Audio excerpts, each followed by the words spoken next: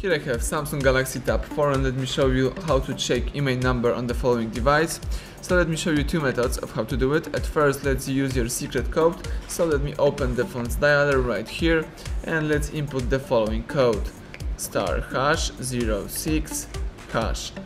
And as you can see, the IMEI number just pops up. You may also read the serial number or use a barcode to the following informations. Let's tap OK to close this window. Let me go back to the home screen. Now let's do the same thing but with using your settings. So let's tap apps icon. Let's find the settings icon right here. Choose general. Let's scroll down to the bottom of the list and choose about device.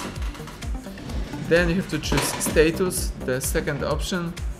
And here you should find the IMEI information right here. So everything went well. Thank you for watching. Please subscribe our channel and leave thumbs up under the video.